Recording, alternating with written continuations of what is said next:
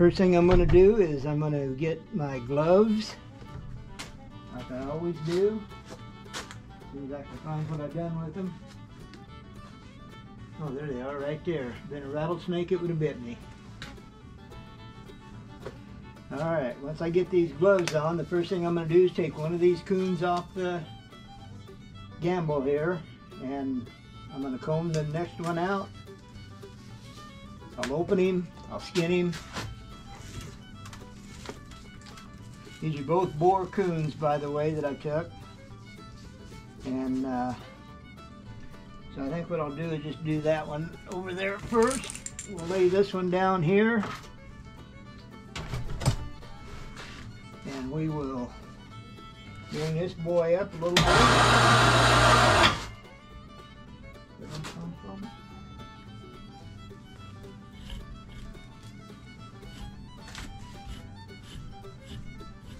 Comb all that sawdust and stuff out, because I did have them back there while I was loading wood in there the other day. And okay, we're going to pull both front arms down again just to make sure that they're down, and they are. Okay, there's that. I'm going to take our hook blade knife. We're going to start at the back of the heel, just like we always do. We're going to come down between the testicles and the anus. Right straight across, down to the other side. We're going to move our hand out of the way in case that should slip. And there's that. Take our handy dandy little stainless steel knife here, and we'll get this coon opened up here.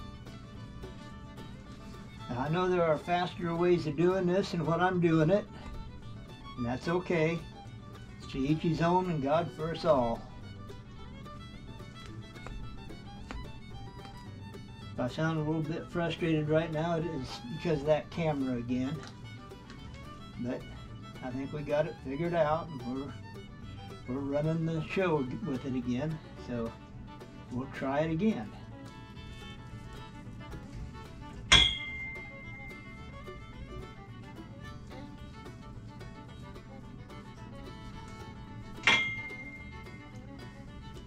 On a cold coon like this, you're going to have to just kind of listen for your knife.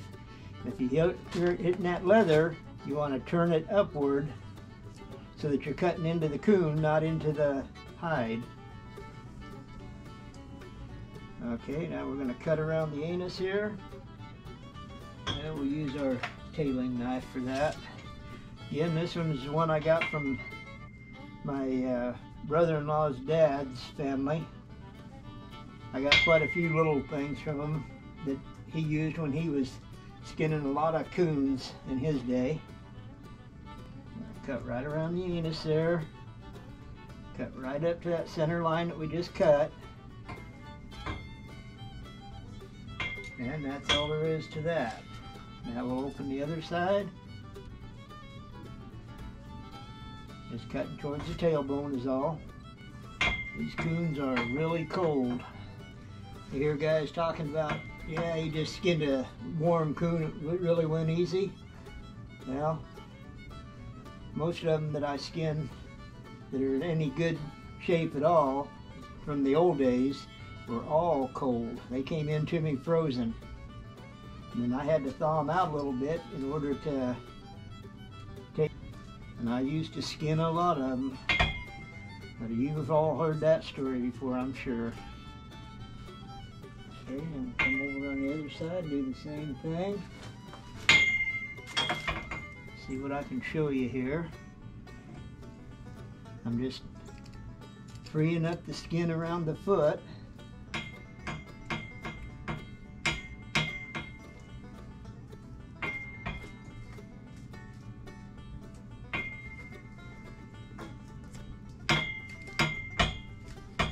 But I'm not cutting towards my hand, folks.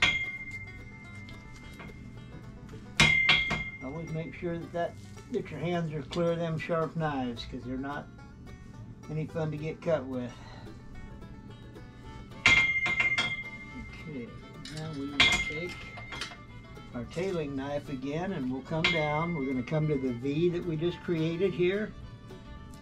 We're going to cut just an inch or two at a time down the center of that tail.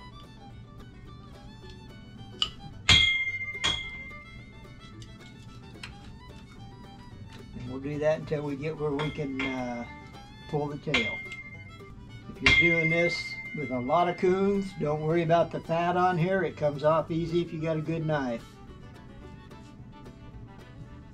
And the post fleshing knife is, in my opinion, one of the best ones on the market. That's just my personal opinion, but we all got them, I think.